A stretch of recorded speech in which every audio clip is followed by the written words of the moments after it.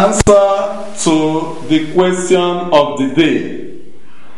Again, the question of the day is: the spiral spring of a spring balance is 25.0 centimeters long. When 5 Newton hangs on it, and 30.0 cm when the weight is 10 Newton. What is the length of the spring if the weight is 3 Newton, assuming Hooke's law is obeyed?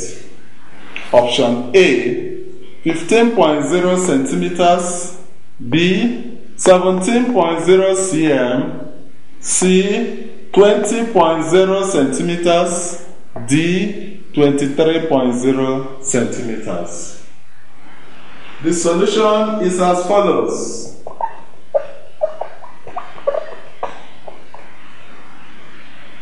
Weight of spring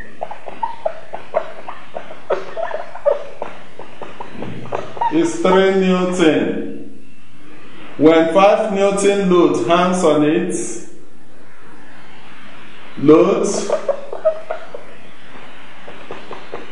5 Newton. Therefore, the applied force will give you the natural length, the natural weight plus the load added to it. So the applied force F1 will give us 3 plus 5 Newton, which is 8 Newton. And the total length, or the new length, after it was loaded, is 5 Newton. So new length, or the extended length, is the natural length plus the extension. And we are told that this new length is 25, natural length plus extension E1. The extension E1 is 25 minus L. Again, when a load of 10 Newton is added to the spring, when load of 10 Newton is added, the applied force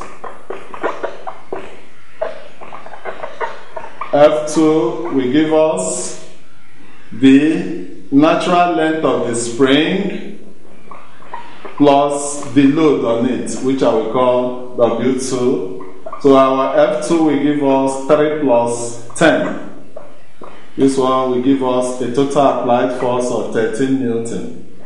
This resulted to an extended length, or new length of 30 cm.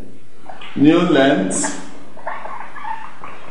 Ln is natural length plus extension 2.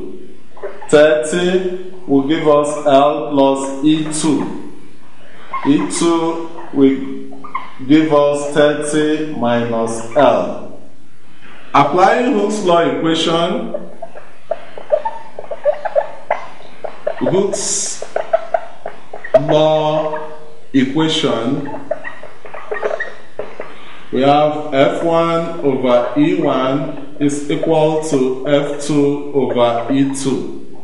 F1 is 8, E1 is 25 minus L, F2 13, E2 is given me 30 minus the natural length. Cross multiplying, so I have 13 into 25 minus L is equal to 8 multiplying 30 minus L. This will give us 325 minus 13L is equal to 240 minus 8L. Collecting like terms together, I have 325 minus 240 will give me 13L minus 8L. 85 is equal to 5L.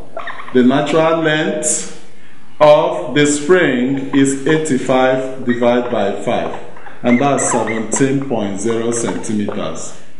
By this solution, option B is correct.